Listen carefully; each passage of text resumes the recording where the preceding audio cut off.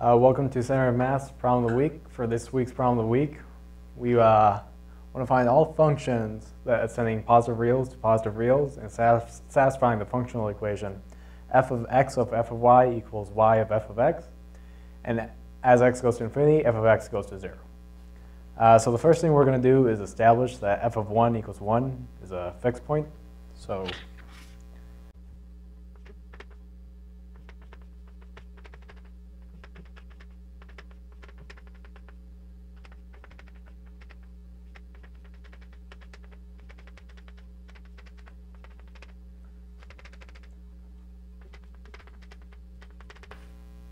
plugging in x equals 1, we can get f of y equals y times f of 1.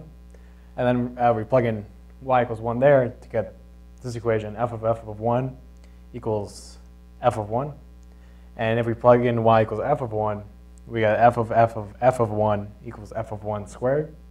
And so using these two equations, we can say f of 1 squared equals f of f of 1, which equals f of 1. By using this one here and using it again, we get f of 1 just equals f of 1. So f of 1 squared equals f of 1. F of 1 has to be positive, so f of 1 equals 1. So that establishes our first fixed point. Now if we plug in x equals y, we have f of x equals x f of x, which means f of x is always a fixed point. Now, I note if x and y are both fixed points, then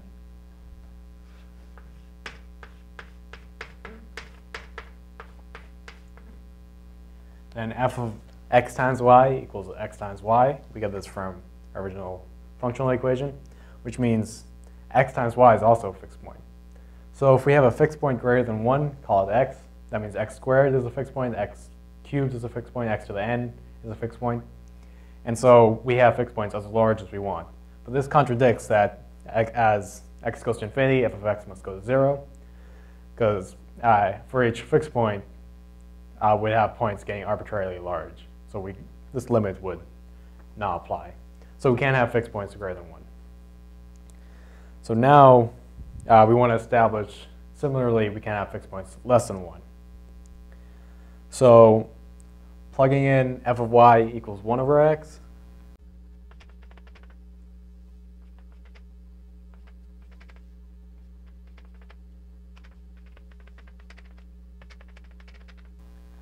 So if we say f of y equals 1 over x, which also implies y equals f of 1 over x, we plug that in here, this becomes f of 1, this becomes f of 1 over x, so f of 1 over x times f of x equals 1.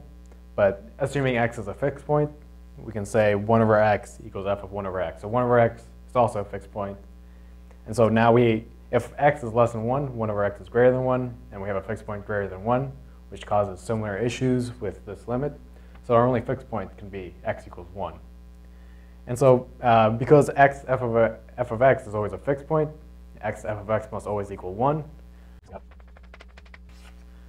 F of x must equal 1 over x. And that's the only function that fits this problem. Right. Thanks for watching. Check out centerofmath.org, check out our blog, and follow us on Facebook and Twitter. Thank you.